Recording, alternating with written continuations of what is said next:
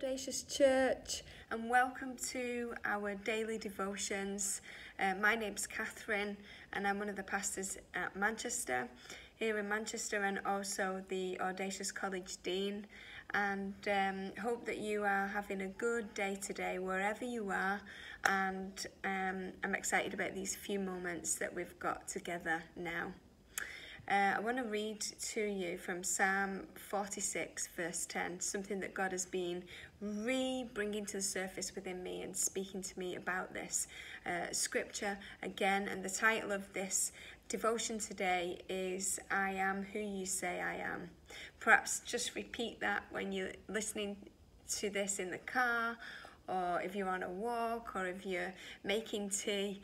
Just say after me, I am who you say I am.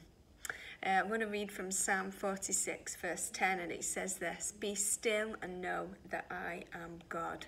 I will be honoured by every nation. I will be honoured throughout the world. Amazing. I don't know whether you've ever had an unwelcome visitor come knocking at the door of your house, and you've maybe hid behind the couch or pretended that you're not in. I mean, you know, we never do that, do we? Like, ever.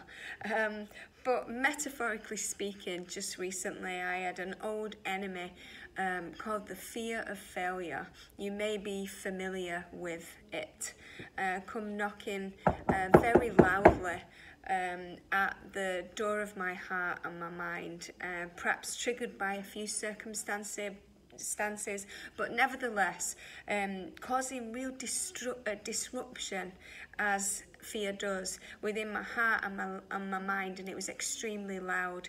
And fears like this within us can create barriers, can't they, of living in the promise and the truth, and even, you know, the culture that we are as a church, and the freedom that we know that we can live in.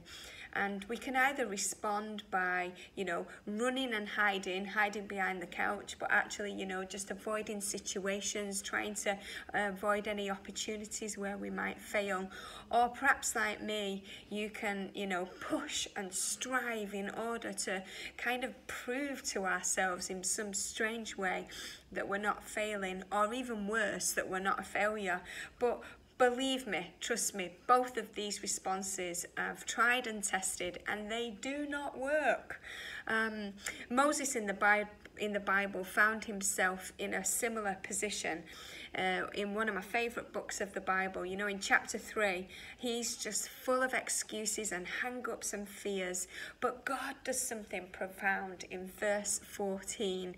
He not only introduces himself, but he invites Moses and into a life-giving and life-saving relationship that revolutionizes Moses's life. You know, he says in verse 14, I am who I am. You know, he announces that he is the unchanging, the self-existent God who has no equal.